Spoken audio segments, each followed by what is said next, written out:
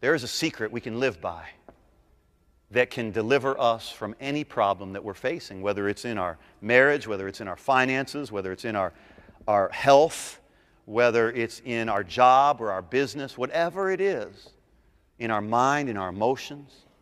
Oh, there's a secret to fulfilling God's will and God's destiny. It starts with understanding this Christian life is a celebration. Reason number one that it's a celebration, because there is an expiration date to everything bad in your life. And reason number two is why can we celebrate? Why should Christianity be a celebration? It's because we have the most miraculous relationship that exists in the universe. An intimate relationship with God. It's intimacy with God.